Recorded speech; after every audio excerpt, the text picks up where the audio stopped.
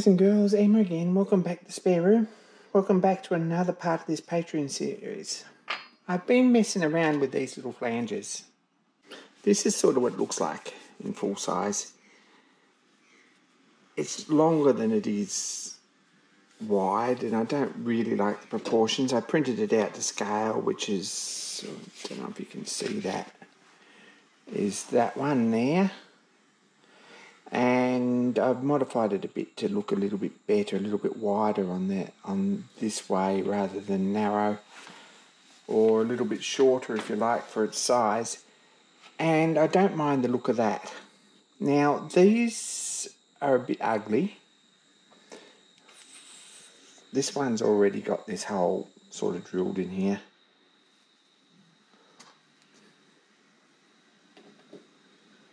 To fit a 5/16 pipe.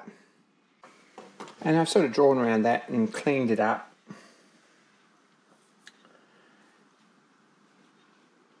With the Dremel and a little file or 10. The cast iron up here is pretty soft really, so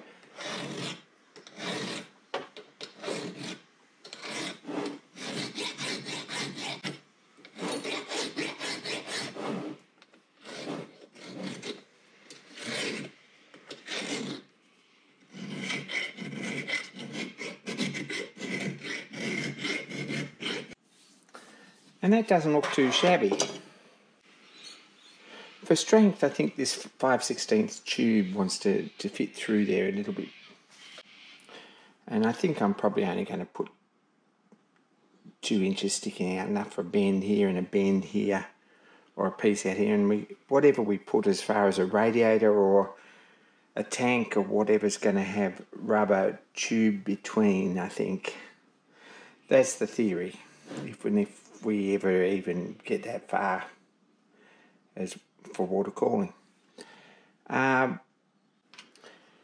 This is still quite a bit thinner than that, and it doesn't look too bad, but this probably looks pretty good, I think. We've got all that cleaned up.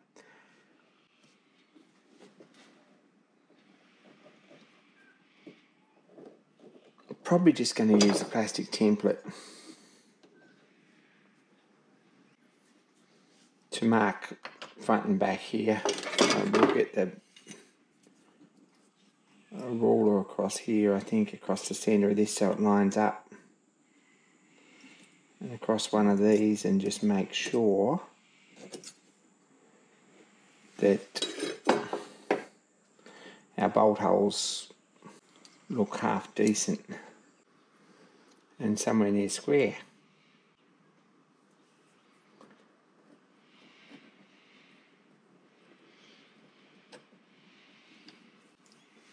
As such, this could probably do with a little bit more off this side.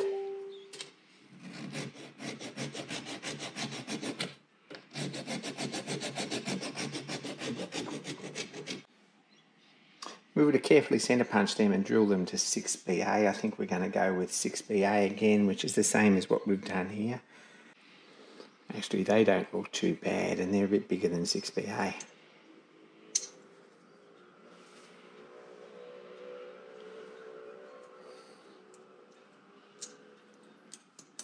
They're actually the same as what we used here.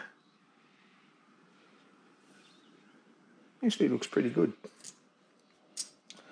So I might drill it and tap and put 2 of them in there. That'll be the next job. And we'll get in and make a couple of flanges. So, cut 2 bits of brass, sliced them off with the slit and saw in the mill. It's the easiest way. And I've centre punched them carefully and drilled them. They're both interchangeable here. I've already made one, which is what it's going to look like on the top. This needs a bend in it. My tube bender doesn't work on 5/16 tubing. I have one that goes to 1/4 inch and one that goes from 3/8 inch up. So that's not much help. I'm not sure what I'm going to do about that, but we'd like a nice bend in that to go up to the tank. And this one's just straight out about 20mm. So anyway, this is what I've done. This block, this has got a hole in here, but we're going to work around that. I think it's got to have a fair bit of it. I'm going to set this up with the 4-jaw on centre here, with just gripping on the last part there, and machine the front of it off to match this one with a step in it and drill it, and then put the 3D print one on there, file around him nicely, and silver solder pipe in and bolt him on. So that's today's job. So that's pretty straightforward there. To set that up after the second one, I've just put a piece of high-speed steel in there as a spacer because I haven't got a parallel about the right size. Anyone watching this might realise that parallels of all sizes are useful. It's easy to discount. I don't think I'd ever use those. They're not the sort of parallels I use. Any particular size and shape of parallel are useful for something, and you should, if you get a match pair of them, hang on to them because they're pretty nice to have. Anyway, that's set up within a thou, no problems at all. Next job's to machine this down to width, and it's pretty warm here in the workshop today. I guess there's a hot wind. I guess it's probably 35, 40 inside here. It's a bit excessive really, but we'll get a bit done.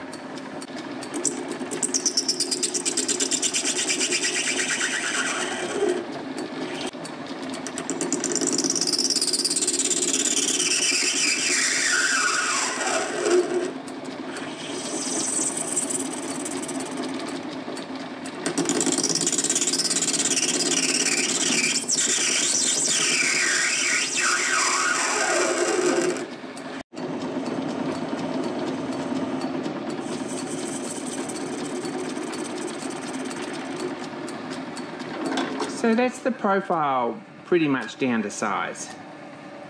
Next job I guess here is to take this burr off, take him out, mark the back of him and sand it to profile. But before we do that, I really need to drill this.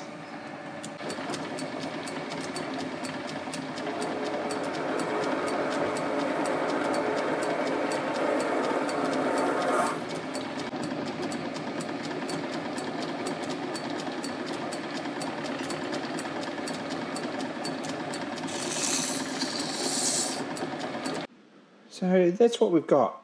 Holes line up, which we're really pleased about. I've just blued this and marked the back around the plastic template, which seems to be probably is a cheat's way of doing it, but it's seems to work, and we've got an oval there. The next job is to file this up or clean it up or sand it up or whatever. I'm going to hit this on the linear and take the high spots off it, clean it up carefully, and then solder the pipe in and finish it after that so that it looks something like this one. So I'm going to go across the linear, just carefully clean this up. It's going to get hot, so it's going to take a little while. And I'll come back and we'll solder the piping. So there we go. We've got pretty cute flange that pretty much matches the other one.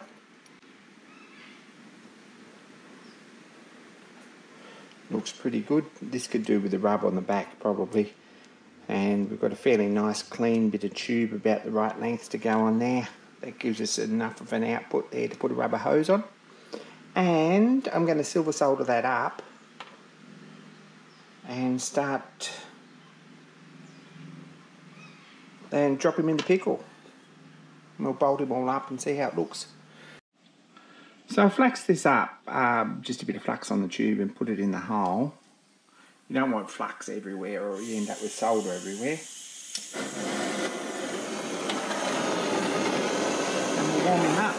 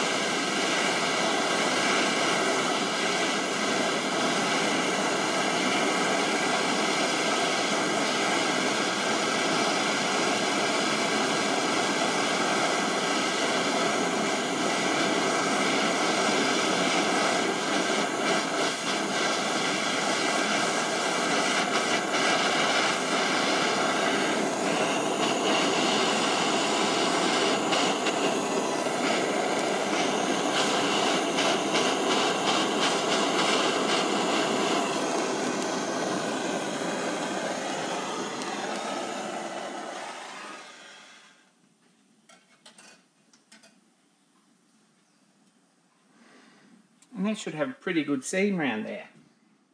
And we'll get the pliers and drop him in the pickle just to clean him up. And we'll have a look and see how it bolts on there. So, a couple of hours later, and I've got all this back together. I've got this one bolted on here and this one bolted on here if we have a look. That fits nicely there under the push rod. A little bit impressed that all this push rod went back together the second time round nicely.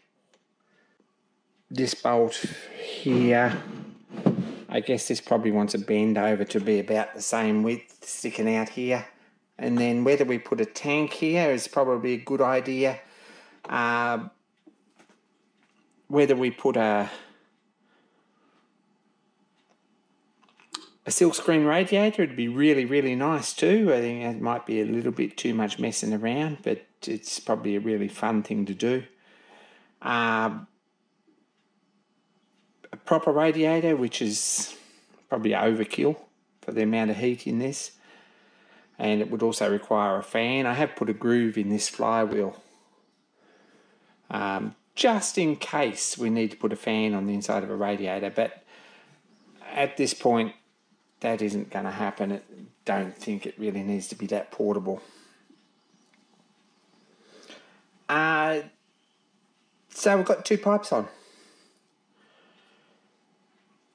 The astute amongst you will realise that part 15 of this video series is still on my computer. It hasn't been uploaded, so we've missed out part 15.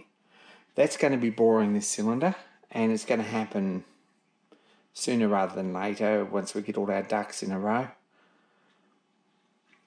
There are still jobs that we can do on this, just little things if we want to keep going with them. And probably if there's an issue for much longer with the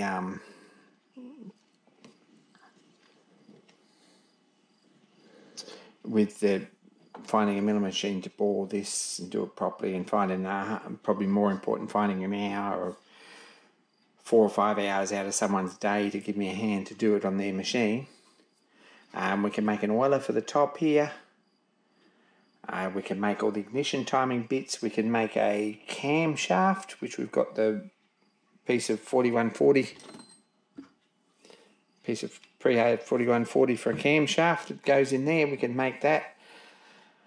There's lots and lots of things we could do on this engine yet, but I would like to get this engine bored sort of very, very shortly, and I think that's going to happen before we go too much further. Anyway, thanks for watching.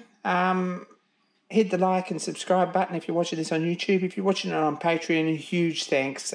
Really, really appreciate all the effort that you've put into making this build possible. Don't dismiss that lightly at all. It's a joint effort, and I really appreciate it. So at this point, I'm going to call that done for tonight. And next video, hopefully, you'll see this engine board. More soon, guys and girls, and be kind to each other.